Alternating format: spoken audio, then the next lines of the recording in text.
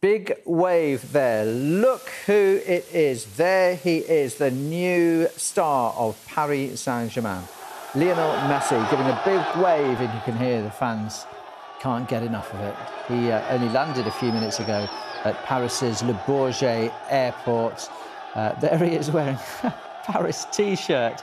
And this only, of course, coming just a few hours. There he is, giving a wave and retreating now. But there he is. The fans were waiting for him, and he has greeted them. This 34-year-old superstar of Barcelona, who announced, of course, that he was leaving with great regret at the weekend, and confirmation coming mid-morning that he had, in fact, signed for Paris Saint-Germain, which many had expected. So he wept on Sunday, didn't he, as he said farewell to his boyhood team after Barcelona said it could no longer afford to keep him because of La Liga's fair play rules. But there he is now in France, and confirmation he will start the next phase of his career at Paris Saint-Germain. And fans, well, they're at Le Bourget airport, and they are absolutely delighted.